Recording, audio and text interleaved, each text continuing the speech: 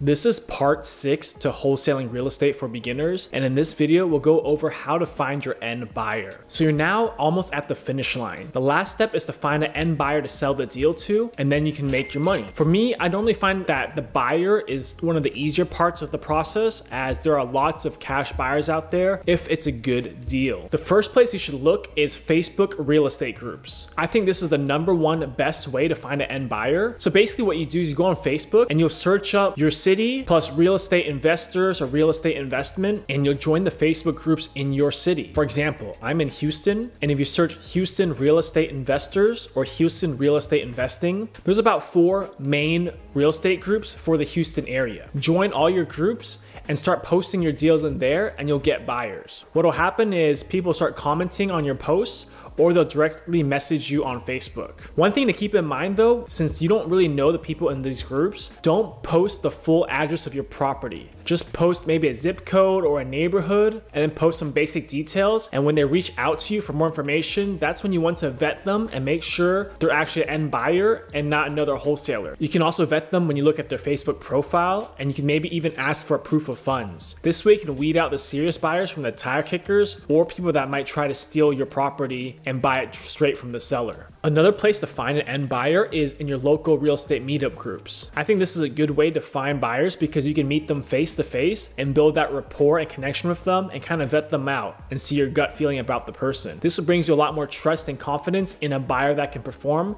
if you've met them in person and talked to them and see what they're doing. Now, it's not as scalable because there's not gonna be that many people in a meetup group, but it's definitely a good way to get a more qualified buyer you feel good about. I recommend going to several different meetups just to meet a variety of investors in your area. And also, just because one person might not be a buyer for your type of deal, they might know other legitimate buyers that can perform that might be interested in your zip code or in your deal. Another good way to find buyers is right on the MLS. On the MLS, you can look up recently sold homes around your subject property and see who paid cash for them. If those people that paid cash are normally investors, you can call the buyer's agent that was on that deal and ask them if their client is interested in another similar property in the same area. Most of the times they will be interested, and you'll know how much they will pay for it because you can see what they pay for the one nearby. I've done this numerous times and found a lot of buyers and moved a lot of deals this way. For me, it's more of a sure thing because you've seen that they've bought this property on the MLS, that you know they can perform and they can actually close the deal.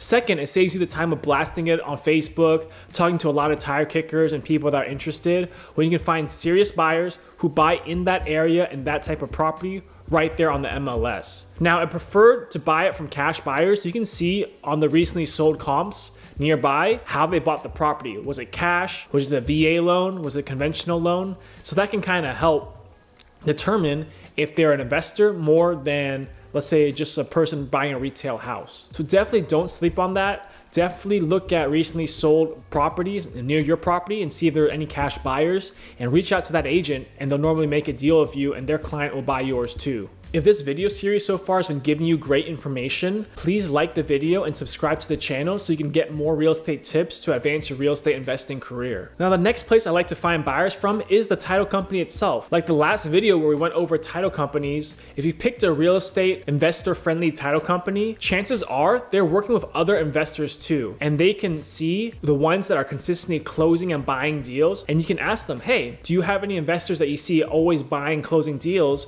Would they be interested in my deal? And that way the real estate title companies can connect you to the end buyer, and you'll know that they are legitimate buyers and can close because the title company is seeing them every month closing and buying deals. So you won't have to worry about tire kickers or someone that can't perform, as the title company already sees that they're legitimate buyers that they've worked with. Another benefit to this is the title company will already have their information, like their entity formation documents and any other required things that they need from a buyer. This can make a transaction go smoother and quicker when you do this route. So make sure to do all 4 of those tips above when finding your buyers, especially when you're starting out.